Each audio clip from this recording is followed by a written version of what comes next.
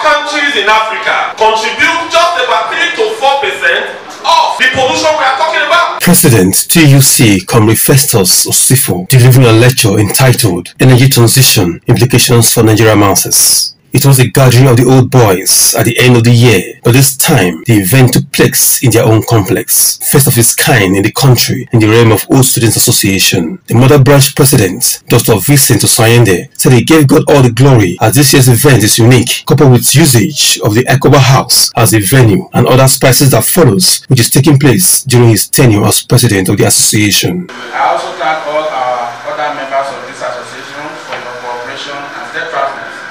Your positive disposition to ICCOBA affairs.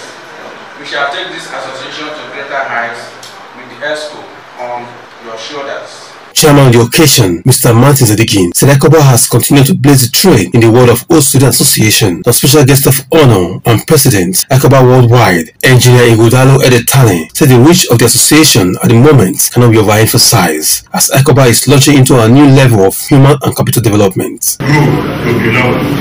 ICCOBA and all the people that are very, very serious in making it a highly respected organization.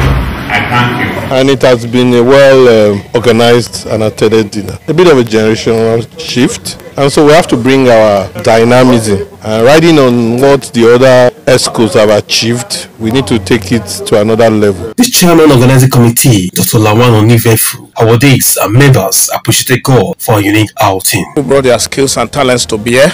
People offered selfless service, people were committed, and that's why we have actualized and accomplished what we have done to Our end of year activities, and I think we are moving forward. the authority felt I deserve an award, and I give God the glory for that. I believe we are improving, even for the fact that it's taking place in ICCOBA house.